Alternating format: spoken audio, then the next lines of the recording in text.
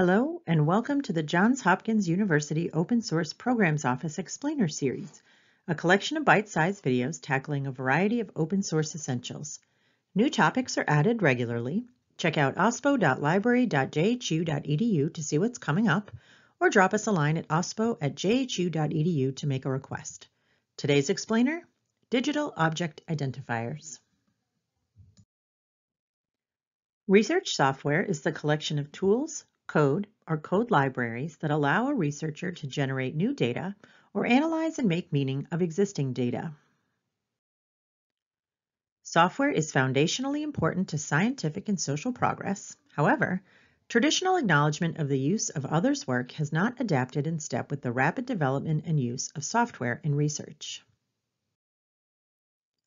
One way to improve acknowledgement of software is to create, also known as minting, and include a persistent identifier or PID in your code citation. The Digital Object Identifier, or DOI, is the persistent identifier most commonly used for research outputs in the scholarly communications ecosystem. The DOI system is governed by the DOI Foundation, and the numbers are allocated and registered by organizations referred to as registration agencies. Well-known registration agencies include Crossref, which focuses on scholarly content, and DataCite, which focuses on datasets.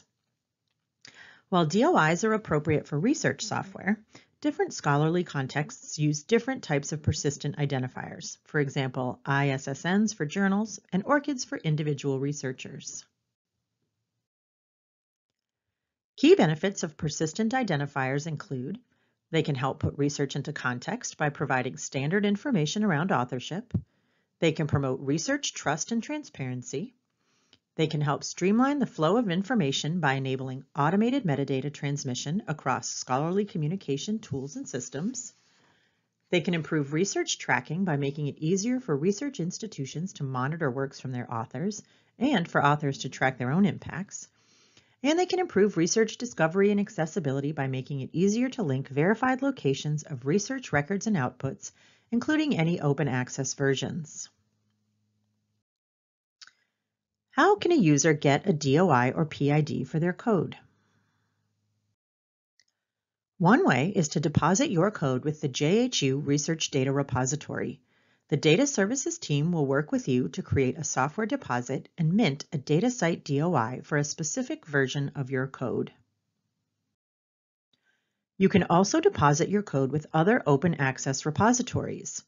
Figshare integrates with GitHub and provides a DataCite DOI.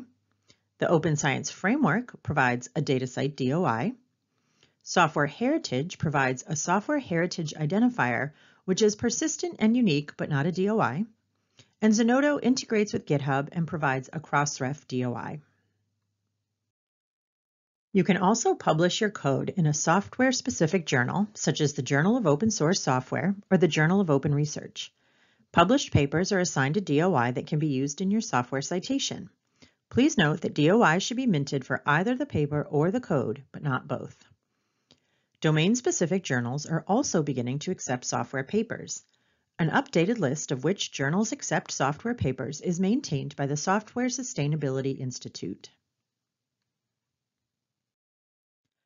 Once your software is assigned a DOI or other PID, be sure to update the citation file in your code repository. Not sure how? View the OSPO's Citation Explainer. Have any questions about what you've just learned? Ask the JHU Open Source Programs Office for more information. You can reach out to us online at ospo.library.jhu.edu or send an email to ospo@jhu.edu.